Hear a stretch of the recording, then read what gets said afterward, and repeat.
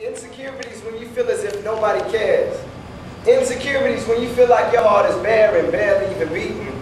So used to those guys creeping and cheating. Allow them to get inside your head and start leaking false information that's lame.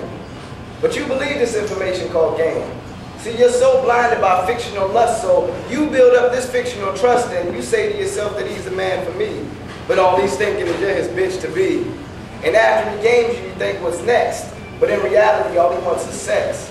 So you think you know everything, but you don't know shit. So you stay quiet, and your insecurity makes you go on a diet. You get your hair and nails done, he doesn't even realize it because all he ever wanted was to steal your body.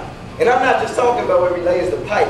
He wants to beat on your soul like Tina let Ike. Now I'm not necessarily saying that's right, but you allow him to do it, so you pay the price. See, he wants you from the head to your toes, and if he gets inside your head, he automatically knows that Prince Charming can't come sweep you off your feet. And no, silly, you're not in heat. He just makes you think you're horny because he's a sex fiend.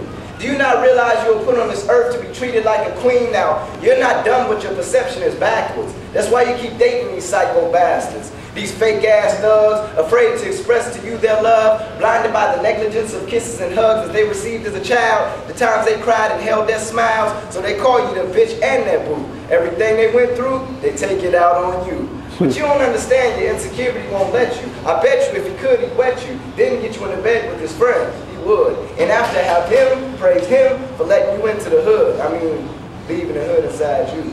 I'm sorry, honey, but your feelings aren't true. They're just make believe. Stopping goals in your life that you need to achieve. But you are so beautiful, so look in the mirror, please, and stop allowing yourself to be controlled by your insecurity.